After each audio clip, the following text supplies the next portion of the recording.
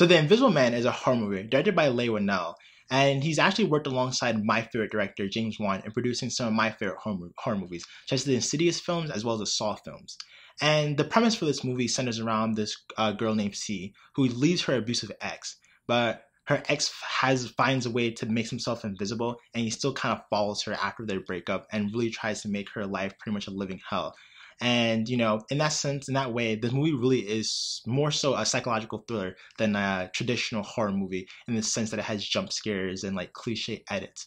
I'm sure you do have like the moments where like knives and stuff like that are like levitating in the air and like, ooh, that's spooky. But a lot of the horror really comes from like just seeing the girl Cece's life unravel due to her invisible boyfriend, you know, who's like making her life hell. And the characters as well in this film they're enjoyable. You know, you actually like a lot of the characters are likable. They're well fleshed out. And that's like that easily is a really big problem in like a lot of traditional like horror movies or just horror movies in general. So I'm glad that the characters were rounded out and fleshed out. And even though like the plot itself is like pretty like interesting, you know, the ability to make herself invisible, how like she's trying to like live with like her ex-boyfriend like being invisible, messing up her life. The execution really isn't like all there, and I say that because the movie's ending is very confusing, and there are a lot of plot holes as well.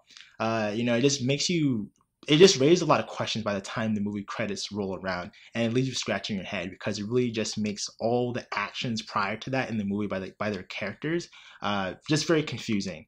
So I just wish if like the plot was a little bit more sound and a little bit more well thought out and executed, the movie would be much better than it already is.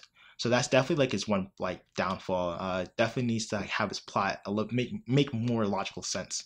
But yeah, that concludes my review for The Invisible Man. Definitely a great movie. Definitely watch it. Give it a watch for sure. The plot holes again, yeah, kind of confusing. Try to follow along as best as you can. But if you can get past the plot holes and a little bit of a confusing plot, and just get like, the basics down, then it's an enjoyable and fantastic film. So yeah, thanks for watching and like and subscribe for more.